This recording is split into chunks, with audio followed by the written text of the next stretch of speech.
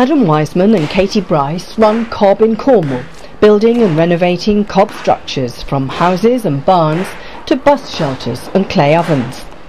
Following the success of their first book, Building with Cob, they've written a step-by-step guide to using natural finishes, lime and clay-based plasters, renders and paints.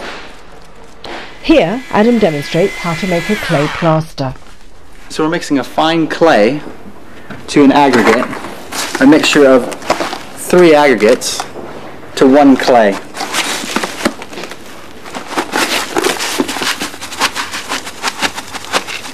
And finally we're going to add some chopped straw to the mix to give it tensile strength.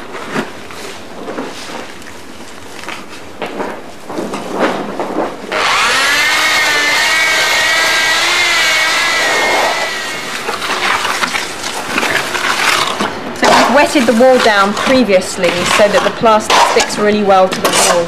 And the clay and the manure in the plaster makes it really sticky and really helps it to stick to the wall really well.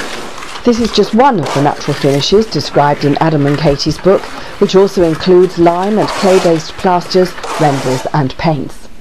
Now we're going to make up a basic lime wash. In the bucket here I've got about 1/3 full of lime putty.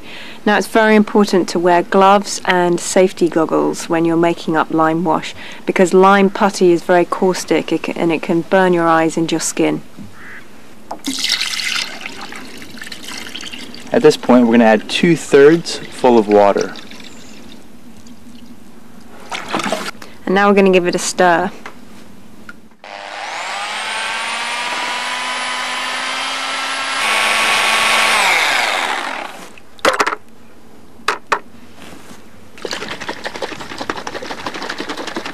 What we've done here is we've added 4:1 brown to black in a warm liquid mixture.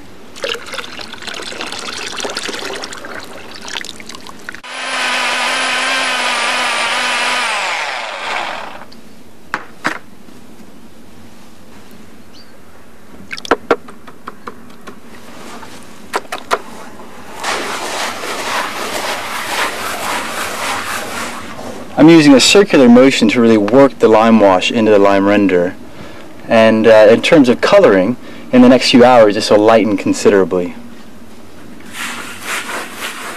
So this is the second coat, and the second coat always goes on much easier than the first.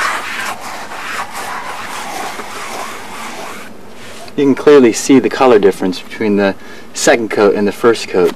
The first coat is much paler than the second coat, but over time this will actually dry out to be the exact same color.